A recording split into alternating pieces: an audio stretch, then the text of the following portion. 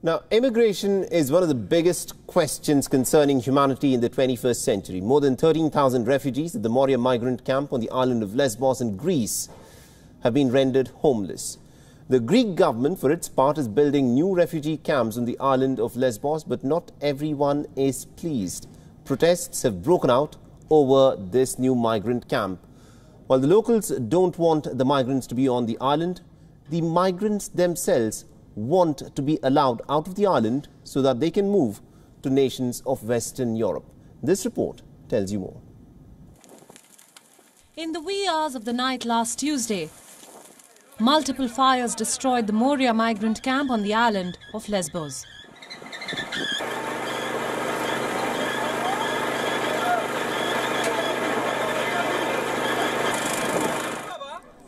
Dubbed as Europe's largest migrant camp, it had provided shelter to more than 13,000 refugees.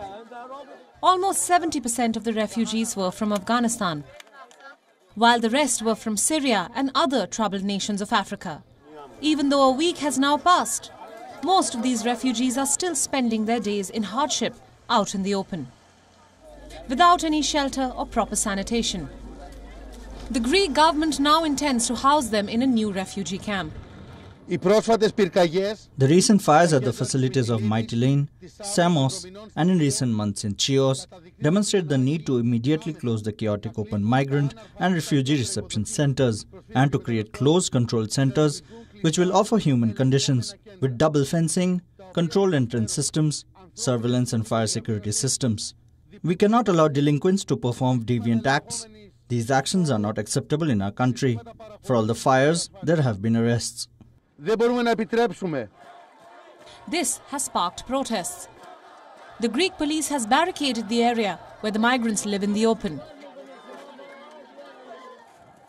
It is forcefully herding the refugees into a new camp that has been built. The island has a population of 86,000. The residents don't want the refugees to be sheltered in a different camp. They want the refugees to be moved out. We ask that the government stops playing the games, that it starts evacuating refugees and migrants from the island now, and realizes that no matter how much pressure they exert, no matter how many secret negotiations they make behind our backs, these people who have shown and will continue to show solidarity, we call for the protection of the rights of all people, locals and refugees. We are fighting for a better life for all. Human Rights Watch had described the Moria migrant camp as an open-air prison, but the new facility will have even greater surveillance and restrictions.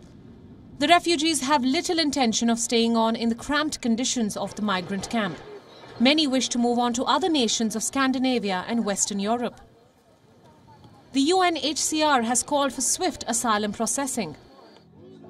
But for now, the refugees are faced with multiple protests from the residents of Lesbos and a new, even more forbidding migrant camp.